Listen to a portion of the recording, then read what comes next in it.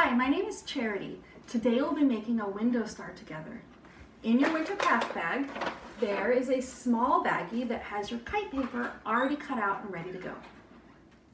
Inside of your plastic bag, you'll find 4 bundles of paper.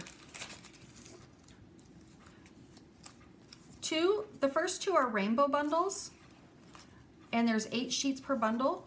The third bundle is random. It could be all one color or it might be half and half. This particular bundle is half yellow and half orange.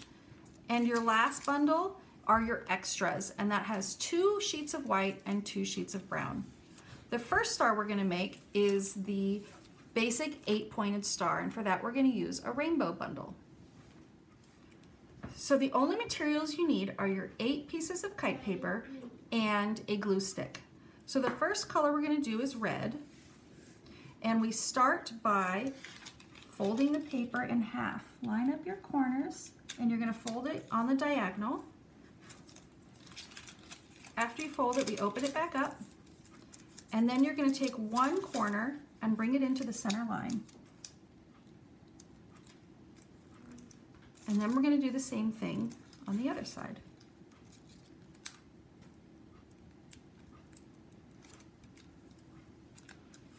Now we have a diamond shape like a kite. We're going to do the same thing to the other pieces of paper.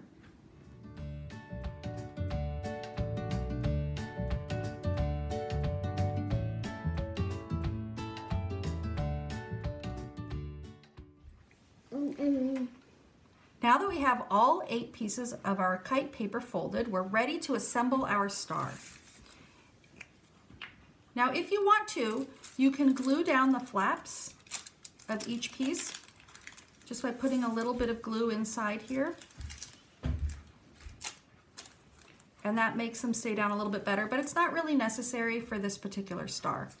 So I'm going to start with my red star, and I'm going to glue just this triangular portion right here. So I put my glue on, and then I line up this edge of the orange star with the center line of the red star. And the corner, or the points should be touching.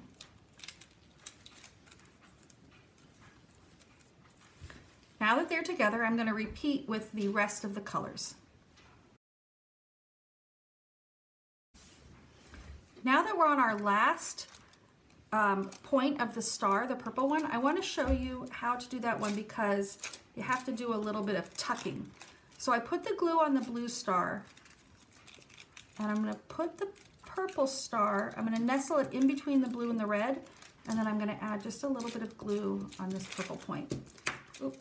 So that way it's overlapping. And we're all done. Now we have a beautiful 8-pointed rainbow star. Window stars are fun to make and look beautiful all year round, but I think they're especially nice around the solstice. During the shorter days and long winter nights, they provide a burst of color that is so cheerful even on a gray day. I hope you like making them as much as I do.